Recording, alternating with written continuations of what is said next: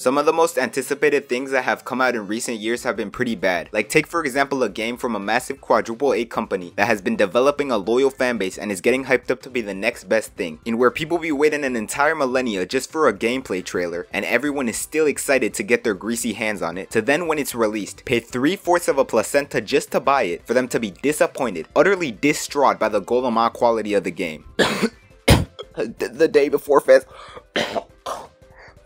I'm not an avid gamer, mostly because I have a Macintosh that Steve Jobs himself gifted to me on his deathbed, so I really can't play most games. But if I was a gaming connoisseur, I would go through the 5 stages of grief if I spent every cent of my adopted son's college fund on some scatterbrained games like these. And it's not just with games. Movies have also suffered from the same rushed and criminally ill-prepared treatment. Like you're telling me I have to bring my family of 5 on a night in which we want to enjoy ourselves to go see whatever circus act snooze fest the sped class that Marvel has cooked up? Bruh, what do I look like, a dumbass? I'll just take them home, order some Subway, and watch a good movie like The Adventures of Tintin. By the way, that movie is amazing in all areas, so go watch it after this. And I know I'm dunking on Marvel oh my god. And I know I'm dunking on Marvel specifically, but it's not just Marvel or even live action movies. Animation at one point was also tripping and landing face first on the floor. It has gotten better now and will continue to rise, I believe, with what we've seen already coming in 2024 and beyond. Get it?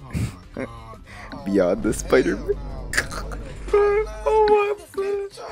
I bet y'all had a hoot and a holler with that one. Because of all that I have mentioned, I don't really expect much from these and other forms of entertainment. Like Zendaya once said, expect disappointment and you'll never be disappointed. But even with that mentality flowing through my neurons, there's still quite a few things me and every intergalactic breed have been eagerly twirling our thumbs for, that are finally in the process of coming out after an incomprehensible amount of time. Stuff that has not 100% chance, but a high chance of not being total unfiltered ass when it's released. When they eventually come out, the world will finally be at peace. Crops will grow, families will rejoice, and the Pistons might actually win a fucking game. Like damn, how is you what? 0-25 in the whole series? Do these dudes even train? My sister's basketball team could wipe the floor with them. Nah, you know what? Ignore the previous statement.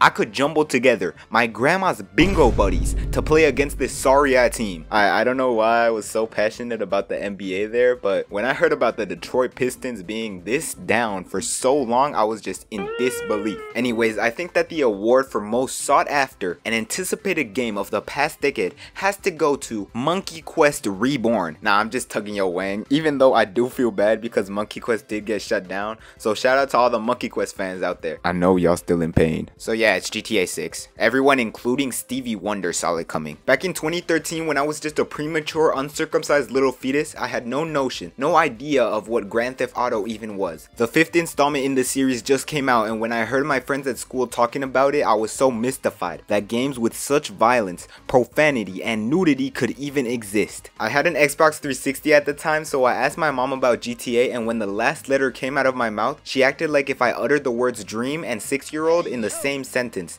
telling me that I was forbidden to ever play that mind-corrupting game. Fast forward a few years, and me and a friend get together every week to play GTA at his house. I felt like such an outlaw, a disobedient, prankish delinquent going against what my mom told me. After watching people play the game and after my own experiences with it, I came to my senses on why people love this game series and why everyone was raving about the 6th installment not coming out. Like y'all some dedicated ass fans to be playing GTA Online for a whole decade. The only 2 other games that I can think of that have had to wait so long for new content is Geometry Dash, which yes, 2.2 is out right now, so go play it after this. Shout out to bro for letting people know in the comments. And TF2, which if I'm not mistaken, their fans have been waiting for an update to the heavy since 2008. Did video games even exist back then?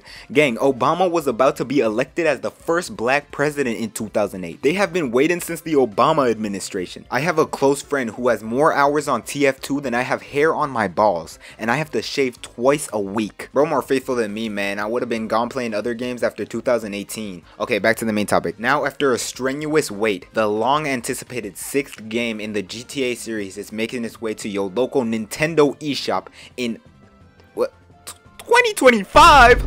Bro, what, I'm gonna be divorced with 2 kids by then? They gotta at least leave us with something. Oh wait, there's a trailer. Okay, let me see here.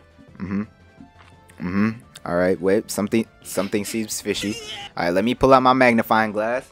Okay, Okay, I have come to the incredible, astute realization that there is no gameplay in this trailer. I repeat, this is not a gameplay trailer. They got me looking up and down, left to right, side to side to try and find a speck of gameplay. But alas, I came out of that video empty-handed. I'm sure that they will eventually come out with a gameplay trailer that looks staggering and that will even get the most egregious and relentless peace activists hyped for the new game. In the meantime, we'll just have to play Baldur's Gate 3 because apparently that game is the second coming of Christ. Also, to be fair to Rockstar Games, even if they didn't give us any gameplay, they at least gave us a confirmed year that the game will release, which is something that I can't say for Mr. Kanye West and Sir Jordan Terrell Carter. I'm not a dark, edgy opium fan, and I don't really listen to much of Ken Carson, Destroy Lonely, or Homicide Gang, so I wasn't anticipating Cardi's new project like other pillaging lunatic music fans, but something that I can relate to is waiting an entire Google for new music. 2 years I waited for Pink Hearts. 2 years! This is why I can understand going to increasingly more crazy lengths just to hear an ounce of Playboi Carti babbling into the mic. Songs were getting leaked, tours and concerts were getting cancelled or postponed, and fans became gradually more unhinged. So when Mr. Terrell Carter started the rollout for his album and finally released a song on Instagram, the crowd was going wild, flipping tables, kicking walls. I saw 2 opium fans damn near launch a baby into the stratosphere like some sort of angry bird. Carti started posting more on his story than a 15-year-old girl when she gets her hands on Instagram. He released more snippets and a new song on YouTube. Every Vamp Jr. was getting fed. Bro also was interacting with his community. One of the funniest music reaction streamers, Young Dabo, got his reaction reposted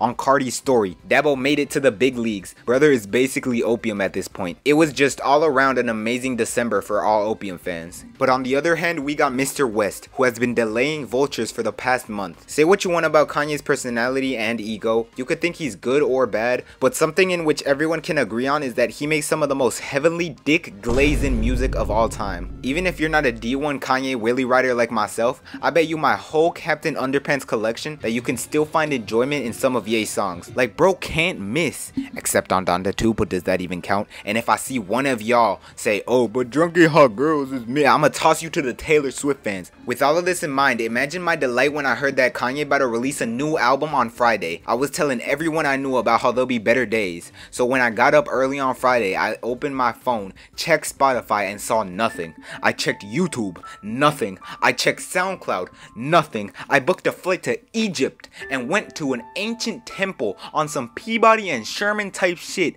looked at the wall art and found nothing. I have been lied to. The whole world has been swindled, outmaneuvered, led astray, run amok by this man. Crazy how some of us actually believed him. We gullible, y'all. Gullible. I keep seeing post after post of him delaying his album on Apple Music. I have seen countless videos and articles about how Kanye and Ty Dolla $ign's album is gonna release on New Year's now. Like, y'all really trust this man? Bro be spreading more misinformation than JK Rowling about her own book series. Okay, but if we look on the bright side, we are gonna get a bunch of new content in these up and coming years, so I'm happy with just the thought of new games, movies, shows, and music. I guess we just gotta see what the new year holds. With that being said, hope y'all have a great 2024, and as always, stay up. Oh yeah, wait, so in conclusion, oh, Kanye released a new song?